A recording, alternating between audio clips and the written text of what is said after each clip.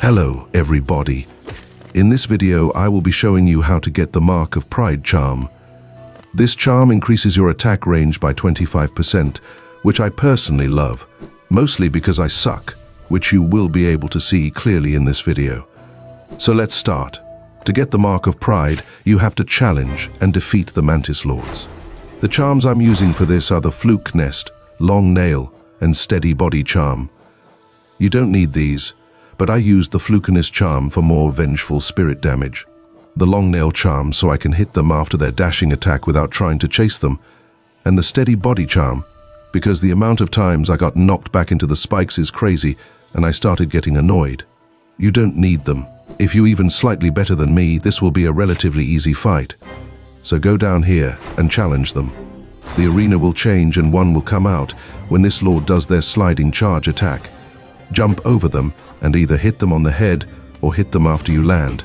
When they do a ground slam attack, step out of the way and get a couple hits in.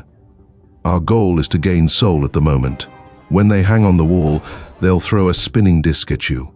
Don't be an idiot and jump into it. If it goes above you, wait for it to come back around, then you can jump over it. If it goes at you, then jump over it. When it comes back around, it will be above you and won't hit you. Now once you have some soul, when they do the slam attack, cast Vengeful Spirit. Those are the only 3 moves they do. So now it's just rinse and repeating until this one decides to croak. Then, the 2 other lords decide they want to have some fun. They add a new move. They both hang on the wall and throw the spinning disc. If it comes together and spins together, wait by the corner. Then jump into the middle once they part. That's the only added move, however. You have to pay close attention because they both attack at the same time. However, just like before, all you need to do is attack when they do the sliding attack and use the Vengeful Spirit when they do the slamming attack. Make sure you know where the other lord is before you start the Vengeful Spirit though, otherwise you might just get destroyed. The amount of times that's happened to me is beyond unfortunate. The only time you can heal is in the first phase, and only when they do the slamming attack. But don't even try to heal in the second phase. It's more important to learn the moveset. They have less health in the second phase to balance it out. So if you know the moveset and you don't stupidly jump into the spinning disc attack like me, it should be a pretty easy and fun fight.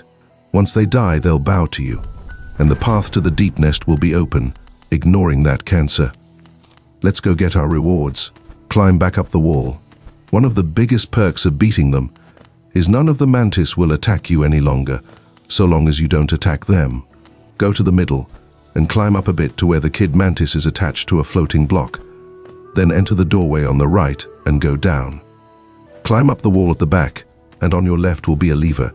Hit it if you haven't already. Then go into the doorway on your right. This is their treasury. If you've been here before, you'll know it was locked by this Mantis previously. Climb up the wall to the top and open the chest. You get a hollowness seal, then just go to your right and drop down while hugging the right wall. And enter this doorway. Inside will be another chest and a lot of geo. Go out and back down, then up into the ceiling, if you can call it that. Then jump over the spikes and up the wall, open the chest. Inside is our lovely charm, the Mark of Pride. Very nice. Now back out of this cove and down to the right, which I probably should have mentioned first. You're goddamn right. Is the bench. Now that's all. I won't be showing you the deep nest. Matter of fact, I probably won't make a video on it because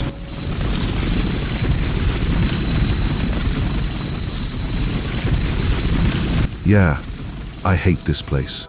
But anyway, I hope you found this video helpful. This took me far too long, so I sincerely hope you won't have to spend any longer than necessary here. If you somehow made it to this point, then thanks for sticking around. If you did happen to find this video helpful or enjoyed, then please like and subscribe. It would really help out the channel and mean a lot to me. Until next time.